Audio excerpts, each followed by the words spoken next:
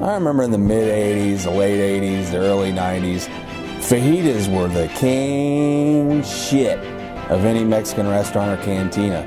And you were paying top dollar for that skillet. It was $29.95. You were feeling pretty proud paying that price. Ripping hot oil or hot butter was added to the oval skillet as it was going out the kitchen into the dining area. So you hear that, whoa, whoa, whoa, whoa. Will this thing burn through this wooden platter on which it sits and continue burning through the table and go into my crotch where it will continue burning for several hours? Fajitas got their start during the earliest days of the Great Depression. In South and West Texas, cattle would often be slaughtered to feed the ranch hands. Throwaways like cow heads, entrails, and hides were often given to vaqueros as part of their pay. One throwaway cut was the lowly skirt steak.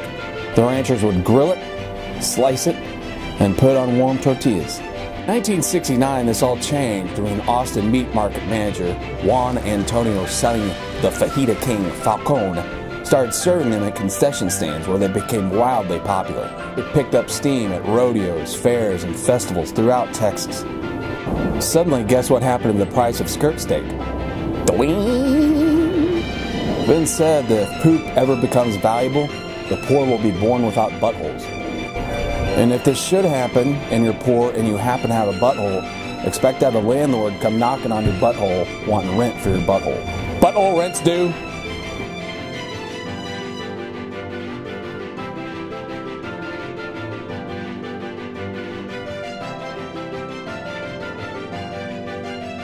I could just sear off this steak in a very hot skillet, let it cool, and then slice it. But I decided to slice it really thin against the grain after it's been in the freezer for just about 5 to 10 minutes, and then marinating it overnight with some oil and chili and spices. It really didn't gain mass appeal till the early '80s when the Hyatt in Austin, Texas, it was called Sizzling Fajitas. Soon every Hyatt was serving fajitas, this once slowly peasant street or backroads field food. Fajitas soon began to evolve, or devolve, whichever way you want to look at it. They also began using tender cuts of meat like sirloin, and you'd see chicken and shrimp and peppers and onions and mushrooms and pico de gallo and salsa and guacamole and sour cream served with fajitas. It really became a smorgasbord. Then Taco Bell and Jack in the Box entered the picture, and things got worldwide.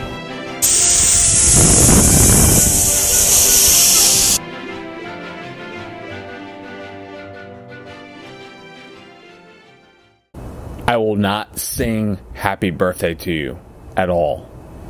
Eat the fajitas and shut the hell up.